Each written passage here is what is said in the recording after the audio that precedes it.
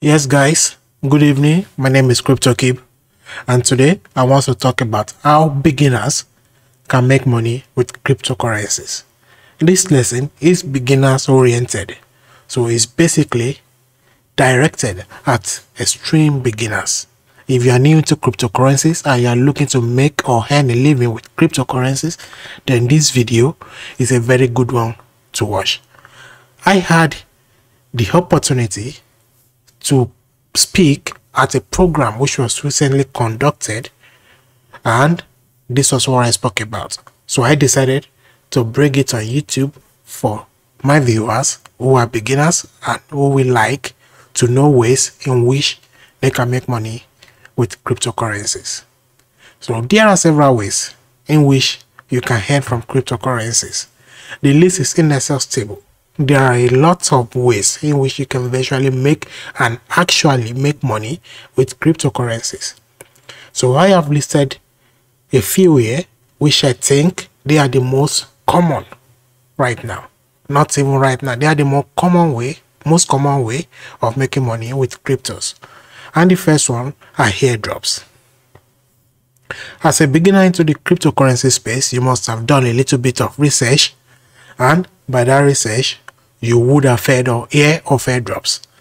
So most of these things I've just been previewing you, speaking about what they are and maybe a little bit of advantages and disadvantages and the particular one in which I do.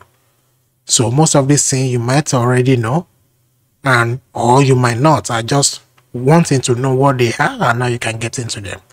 And then the next way you can make money in cryptocurrency is by investing, or rather let me say investments. And under investing we have staking and coin farming, or rather as it is called, yield farming. Then we have ICOs, which are initial coin offerings. Then we have IEOs, which are initial exchange offerings. And then we have, as it is commonly called in crypto, ordinary. This is basically when you hold onto something, you buy something and you hold onto it for a long period of time. Then the next one I will briefly talk about is NFTs. That is a non-fungible tokens. I do not know much about NFT. I traded it 2 years ago. I did participate in NFT 2 years ago, but then I have my own reservations. But it's still a very good way in which people do make money. And then we have technical trading. And by technical trading, what I mean here is technical analysis. We have different types of trading, right? We have technical trading, which is TA, technical analysis. And we have fundamental trading, which is fundamental analysis. But when we are talking about fundamentals, then I reserve my fundamental aspects as an investment idea or ways in which you can invest. But when you are trading actively, then you are more of a technical trader than a fundamental trader. So let's get it started. As you know, by definition, airdrops in the cryptocurrency space is a marketing strategy which is devised by startups, and this involves distributing coins or tokens to people in order to create and promote awareness for their brands and projects. And what this means is airdrops is virtually the brand or the project makers, the developers, are giving you a part of the tokens in which they are creating as an incentive, so you can as well do something for them in return. And there are many ways in which people go by this, or in which brands go by this. Let's assume that I want to create a token today or tomorrow. I do not know anybody, right? And I want my coin to be out there. I want people to adopt my coin. I want people to be able to trade it, because it is when you trade it, or when it is available for trading and adoption, that is when the value will really come into it. I may have the tokens, I might have created a project, I have the tokens, and if nobody uses it, then it is invaluable. it has no value. But the moment people start adopting it and using it, then the value starts to come with the law of supply and demand in place. So when I create my token, I will give everybody or every interested person some amount of token as concluded or as decided by me. I may choose to give you 100 token, on which is 100 coins. I may choose to give it 200 or 50 or 10, depending on what I think the value will be in the nearest future. So this is me giving you my tokens for free so that you can in turn promote and create awareness for my token. And most people, they do this over Twitter, where the brands ask them that, okay, I've put up a tweet, you should retweet this, then you should like the tweet, you should retweet it, you should like it, you should make comments, and something like that. So it's basically creating awareness for that project, so people can get to see it. And the more people get to see it, the more people get to adopt it if they like the fundamentals of that project. So it's like me giving you my token as a payment for promoting and creating awareness for my brand. So that is basically what airdrops are. And airdrops are the best way to make money with cryptocurrencies without spending a dime. And this is true. You do not have to spend any money of yours to earn from airdrops. There are many airdrops, especially from good projects, that you just have to maybe send them ID, verify yourself with them, then retweet their post on Twitter or any other platforms, then like and comment on it, join their Telegram community, and whatever they wish. They do not require money from you. Legitimate crypto airdrop brands will never ask you for payment or seek any capital from you. All they do is, okay, retweet and all those things, verify yourself, and once you've done that, they will credit you with the tokens. That means you are getting the token for virtually free. I'm using the word virtually because you still have to verify yourself by giving them your IDs and identity, which some people do not like. So once you get those airdrops, after a while, if you are a good person who can hold on to airdrops, some do yield in value. Some can start at 0.1 cents or 0.10 cents at the time of launch, and over a period of time they can rise to $1, $2, and even much more. We have Trust Wallet token did airdrop recently. I think they started with 26 cents, and before a month or two it was trading $1. I got 100 TWT Trust Wallet token, and by the time it was trading for $1, then the value was $100. So I got $100 for free.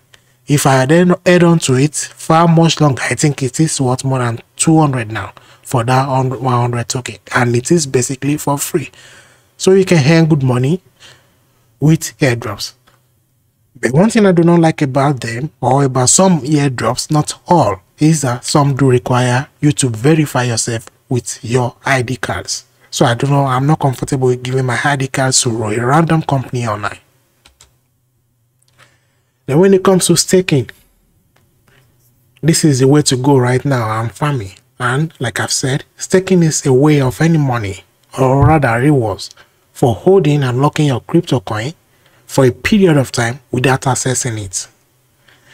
So these your funds that you have locked away will serve as a node on the network for confirming other transactions, and you get rewarded for that. Staking, as we know, is coming from the proof of stake, that is network algorithm for confirmation of transactions, rather than the proof of work that we currently have with Bitcoin. And due to some reasons, many crypto brands are adopting the proof of stake, where you stake your money and in return they give you reward, just like when you have your proof of work. But because proof of work is energy dependent and it takes a lot of energy just to do what it does. It is a mining process, by the way, and I have experience with mining. I once was a miner. I mined Bitcoin. I had my own Bitcoin farm, so I'm experienced with mining as well. Then we have now farming, mostly called e-farming. And this is similar to staking, but more of lending your capital in crypto to provide liquidity for decentralized finance, DeFi. And it is for the rewards and other incentives as well. Just like in staking, you do that for rewards, but you are locking your funds in staking. While in yield farming, you are basically giving your funds to an exchange platform, a DeFi platform. So they can use that money you are giving them to supply liquidity to traders on their platform, and in return, they will pay you interest. Every exchange has different interest rates, but this is what is running at this particular moment. Farming everywhere. So staking and farming is a way of making your assets work for you. And to fully benefit from either staking or farming, a huge chunk of capital is essential. The higher the risk, the higher the reward, right? So if you have a lot of money to give to all these DeFi platforms, then if you get 10% interest on them, then 10% interest on $1,000 is not the same as 10% interest on $100. So that is where you need a huge amount of capital to be able to benefit hugely from either staking or farming. Farming always tends to have higher APY, which is annual percentage yield or rewards, but also more risky than staking. It is risky in the essence that you can give your money to a DeFi platform, maybe a new platform, you lend them your money and they rug. But in staking, you can stake right from your own wallet, either your mobile phone wallet or your PC wallet, or even from some exchanges. So that one is safer to stake than farming, but farming pays more. And ICO 2017, we had the ICO craze, and nowadays we have IEOs and even some IDOs. So ICOs and IEOs are both initial offerings, right? But the ICO is conducted by the project brand, while IEO is conducted by an exchange. Both are very good ways for an investor to buy the tokens at the early stage and very cheap before they are listed on any exchange for trading. So that is basically ICOs and IEO. Some projects are coming into the crypto space and they want to launch after giving airdrops. If they give airdrops, not all brands give airdrops, but some will conduct an ICOs to raise funds. So at that time of raising funds, you as an investor seeing opportunities in that project, seeing the fundamentals of that project, you decide to buy at ICO price. And you have in mind that once they get listed on very good exchanges, the price will rise. And even if the price will not rise due to listing on exchanges, over time, due to their fundamentals, the price will rise. So you invest at those initial stages and hope that their price will rise. And this is where holding comes into play. And HODL, HODL, that is a crypto term for long-term investments. And this requires a lot of fundamentals and research. Just like you need fundamentals to be able to hold good airdrops, you need a good fundamentals to be able to participate in good ICOs, because not all the projects are good. Some are scammy projects. Likewise, IEOs, but IEOs are better trusted than ICOs nowadays. So they require a lot of fundamentals, and you can just choose to go into an exchange and buy a coin that has already been listed and a project that has been available or that has been around for a while. So you can read on their fundamentals, assess them fundamentally, and in any other way you can evaluate them, the team, the project itself, their roadmap, and every other thing. You assess them and you choose to buy when the value drops, and at a price line you consider that you have a bargain price. Then you buy, and then you can hold for a period of time ranging from 3 months, 6 months, 1 year, 2 years, even 5 years. So that is basically holding. But also you can also decide to hold good ICOs and good airdrops if you believe the fundamentals is very good. So similar to participating in ICOs and IEOs, but without the risk of falling for scam projects. That is when you buy already existing coins which have very good fundamentals, like many are buying into ETH, Ethereum, Bitcoin, BNB, FTT, Avas, AXS. You can also choose to do your own research on those available and existing coins and buy into the ones you think they have strong fundamentals. So Holdme encapsulates ICOs, IEOs, airdrops, staking, farming, and even NFTs. Because to even buy NFTs, you have to do your fundamentals about the project you want to buy their NFTs. And now we talk about NFTs. So NFTs are data stored on the blockchain, which can be unique and specific and can be sold and traded, but can never be replaced.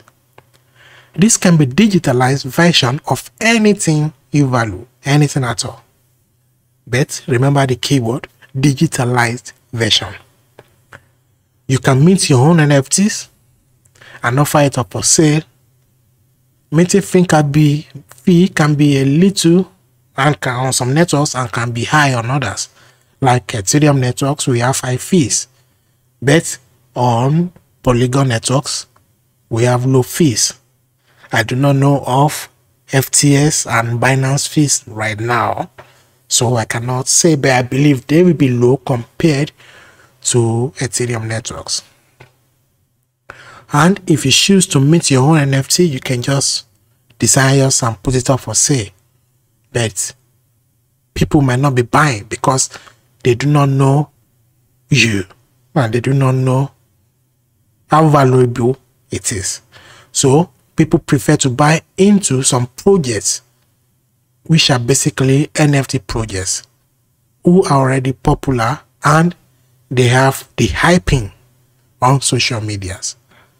Like I write here, or like I wrote, popular NFT projects are the go-to NFTs for good profit margins when trading NFTs.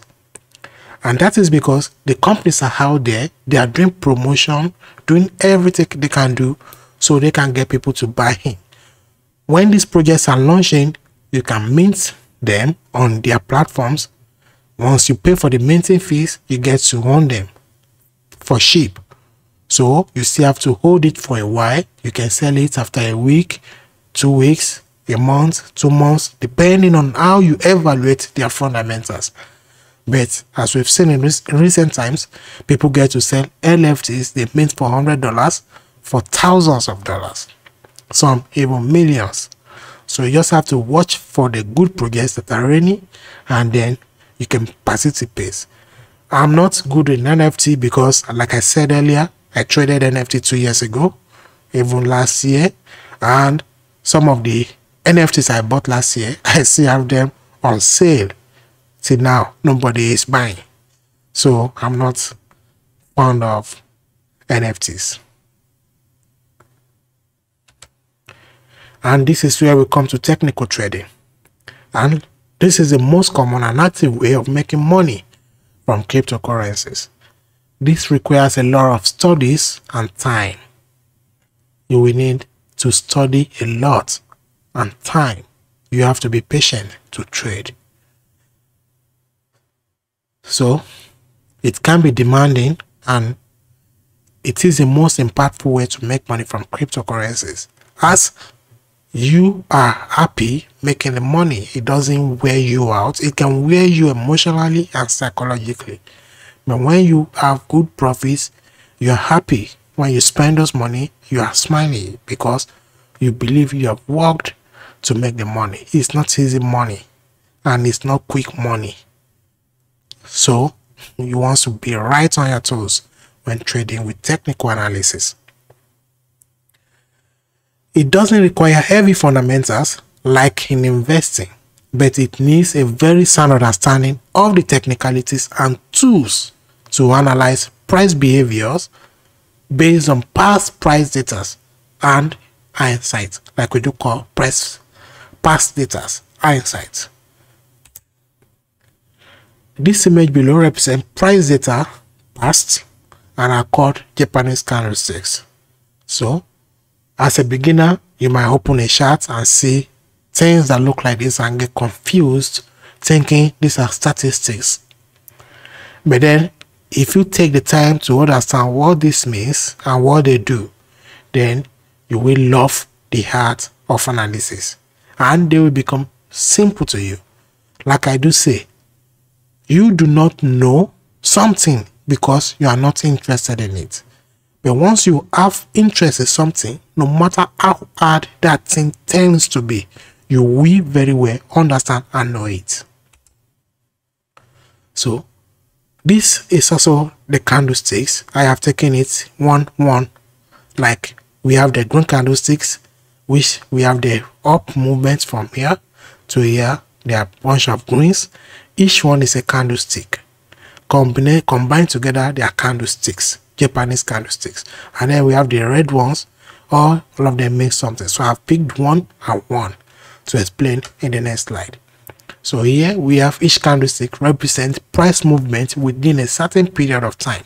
So if you see a candlestick like this, depending on the time frame at which you are watching them, it can represent a minute time frame, or which means everything that happened within that 1 minute is contained in this price candle, or it can be 1 hour, which means everything that happened in the past 1 hour is contained in this one candle. It can also be 1 day, which means everything that happened within the past 1 day is contained within this one candle. So getting into it, there are 4 levels which are very important in each candles, either green or red. Green means up, while red means down. And the important levels are the open, high, low, and close. As I have marked them here, we have the open. That is where the solid line begins. And the close is where the solid line ends. In a green formation or in a green candle like this, if an asset starts to trade at a particular price line in a day, assuming this is a daily candle, so for that day the price starts to trade at this particular price line, then it comes down to sell or buy at this particular low price, which means the assets crashed in price to a lower price than the price at which it began trading for the day. Then during the course of that day, it went as high as this very high. But at the close of that day, when that day ended and you moved into another day, then the price ended up trading at this particular price line. That is why you have the open, the low, the high, and the close. And that means the price at which the asset started trading, either you are watching a daily candle, then for that day, if it is a 1 hour candle, then for that hour, and then the close price is the price at which it closed for that day or that hour, while the low and the highs are the lowest price that asset was sold for and the highest price that asset was sold for. And the highs and the lows are called the wicks, or the distance between the open to the low and the distance between the close to the highs. They are called the wicks. Some people call them shadows and some people call them tails. Whereas the solid body the solid part you see that carrying the wicks or the shadows, they are called the candle bodies. The same thing but inverse is for the down candle, and you have the open on top here because it is a down candle, which means price for that asset crashed or dropped in value for that particular period of time. So assuming this were to be a daily candle, then the price started trading at this particular open price here. It went as high at this price here for that particular period, which is a day now. Then it came to trade for as low as this price here. Then it ended up closing at this price line here. So for that period of time, which is a day for that day, it opened at an higher level, went higher, sold for higher price, then came down, sold for much lower, then came up a bit again, and then closed that particular day at this particular level. But the close of that day is lower than the price at which the assets open trading. So the difference, if the close is lower than the open, then it is a drop in value. So you see a red candle, and the solid part is the same as this. It's called the candle bodies, while the higher the distance between the open to the high and the close to the lows are the wicks, shadows, or tails. And when you see a series of candles like this or like this, from this explanation made here, you should be able to tell what happened here. So it just means a price, this red candle here, opened here, closed here, made a low here, made an high here, then closed for that particular period. Then the next one opened at where the red one closed, because it is continuous. There is no holiday, no vacation, no breaks. So it opened right at that price line the previous candle closed, made a low, made an high, then closed, then opened again, made a low, made an high, closed. But the value at which it closed is greater or higher than the value at which it opened. So it becomes green for positive change in value, while these ones are red for negative change in value. And that is what you have here. Here you have continuous 3 candlesticks which are negative change in values. So they keep closing in red for those 3 periods, while here you have continuous positive change in value, so they are green. So after you have a sound understanding of candlesticks, the next thing would be to find areas of interest. So you can find your areas of interest using either the candlesticks or price action patterns, or we also have chart patterns. Do not confuse chart patterns to candlesticks or price action patterns. Candlestick patterns means individual candles or 2 candles combined together, or 3 candles combined together. That gives you candlesticks pattern. But chart patterns means the full chart. The full chart, a lot of candlesticks coming together to give you a pattern. So that is the difference between candlesticks pattern and chart patterns. Then we have horizontal support and resistance, diagonal support and resistance, which are trend lines. We have supply and demand. Then we have indicators. So these are everything you want to pay attention to, or you want to know depending on the type of trader you want to be. Either you want to be a price action trader, or you want to be someone who trades with indicators. But these are what you should have basic knowledge of, no matter how you choose to trade. And areas of interest are areas of price line which you would enter the market and also exit the market. You enter the market by taking a buy in a long trade, and exit the market by take profit or by stop loss. So after this, you will need to learn the most important lesson in technical analysis and investing as a whole. Or let me say anything that has to do with investment, either by technical trading or fundamental trading. This is the greatest topic in it, and that is risk and money management. That is where you get to learn about risk to reward ratio, position sizing, stop losses, and capital preservation. It doesn't end there. So trading is a continuous learning. How do I say it? is a continuous learning stage where you get to learn a lot of things. Though you do not need to learn everything, you just need to have an idea of the most important things and learn how to implement it and incorporate it into your style of trading. So this is where I come to an end.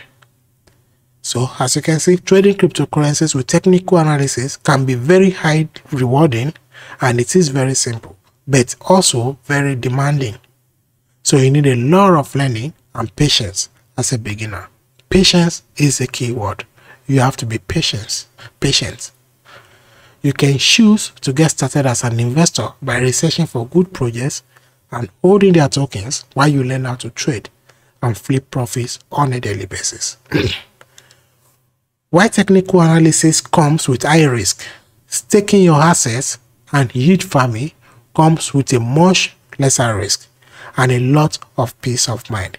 Trust me when I say staking and yield farming has peace of mind than when you are trading with technical analysis. You will soon find out, don't worry. And airdrops has no particular risk because you are not spending anything. You are not putting out any money to ask risk. So there has no particular risk, especially if you are comfortable with sharing your identity with an unknown company online. So that is where I come to the end of this beginner intros to making money with cryptocurrencies. My name is CryptoKeep, and thank you for watching.